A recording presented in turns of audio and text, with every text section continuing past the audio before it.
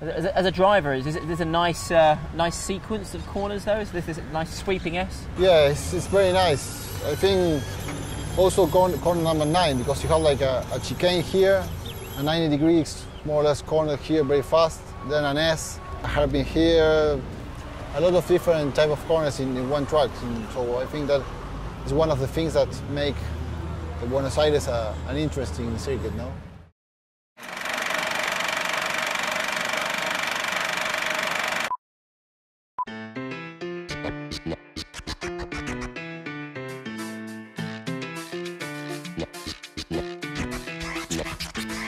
All right, so Brownie and I have now made it here to Buenos Aires for the second leg of our South American technical recce, and checking out all the camera positions and meeting up with all the local operators. Eduardo and his team are in that building over there, and they're the chaps that are going to show us around. Hello, Eduardo. Hello, welcome to our operation office of the E-Grand Prix of Buenos Aires. Lovely to meet you. Welcome. Thank you. How many people have you got working here, Eduardo? Around 10. Around 10? Yes. How long have you all been working together? No, all the year. All year? All year. So 1 year as an operation? Yes. 1 year? 1 year operation of these 20 to 12 people now. Yeah. But at the day of the E-Prix, all the people working is around 800. And this is my office. See? Oh, you're into art? Yes. This is Garcia Uriburu. He's a famous artist from Argentina, very involved with the eco. I worked several years in Formula One as a manager of drivers, and also was the director of the automobile club team in Europe in the GT1 and GT2 in the championship, and I work in Formula One races here also. Here I was very young, and this is Juan Manuel Fangio. Oh, wow. The man himself. Yes. He's the most famous racing driver in Argentina, 5 times world champion of Formula One. How do you find Formula E now compared to Formula One? Obviously it's very different. It's very different. It's two different things, but for me it's a challenge. All the project of Formula E is very interesting for us, because I think it's a new way, and probably is the future of this motorsport. In Argentina, motor racing is the second sport. First one is soccer, second one is motor racing. The people likes a lot all the motor racing and very involved in Argentina. In the progress, we are on time in our timetable to produce the racetrack, and I think for the driver it's an interesting racetrack because they have fast corner, slow corner. That's why the people, it's 1 day of problem of the race, but with we left there a lot of improvement for the neighborhood.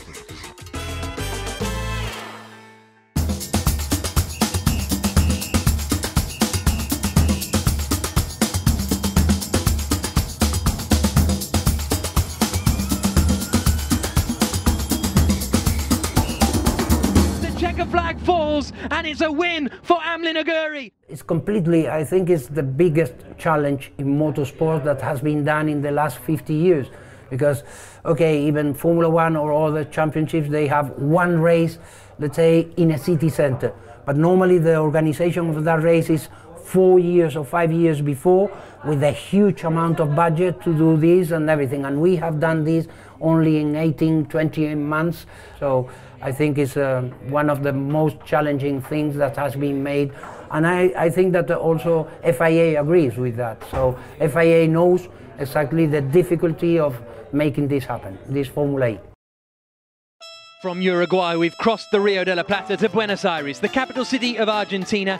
It's been 17 years since the country last held top-level international single-seaters, but today the Puerto Madero street circuit will play host to the 4th round of the FIA Formula E Championship. So is this all quite new, this area? Yes, this area, all these buildings were built like 10 years ago, and it's like the new part of Buenos Aires. It's for me one of the most beautiful parts of the city. Yes, here is a pit lane exit. That part is where the pits are going to be, and this is just the exit going to the main straight.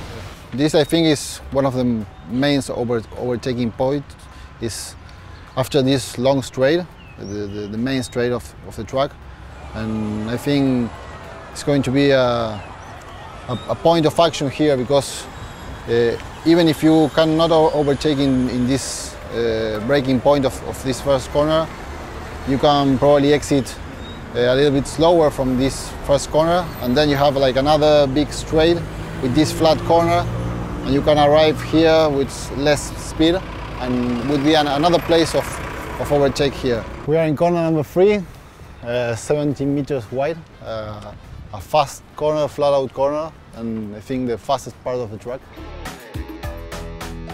This is corner number 4 after this long straight with this flat corner, and well, this is another point to overtake. I think it's going to be this one and the one in the first corner, the two main points for overtake.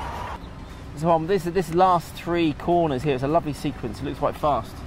Yes, I think these 2 are going to be flat, but it's going to be interesting because it's going to be flat, but only with 1 car at a time. You know, you cannot do it flat with 2 cars aside. So it's going to be very important this corner number 10 to exit well, to try to do this flat well, to arrive with the chance to overtake in corner number 1. What's he doing? Saying helado. Helado means ice cream. He wants to sell you an ice cream. It's a bit cold for an ice cream, isn't it? Have dos chocolato. No. As a driver, is this a nice sequence of corners though? Is this a nice sweeping S? Yeah, it's very nice. I think also corner number 9, because you have like a chicane here, a 90 degrees more or less corner here very fast, then an S, a hairpin here. It's like a lot of different type of corners in one track. So I think that is one of the things that make the Buenos Aires an interesting circuit, no? Fine, lovely to meet you, mate. Nice to see you. Thanks for your time, appreciate it. He comes towards the final corner now. It's victory for Antonio Felix da Costa. The checker flag falls, and it's a win for Amlin Aguirre.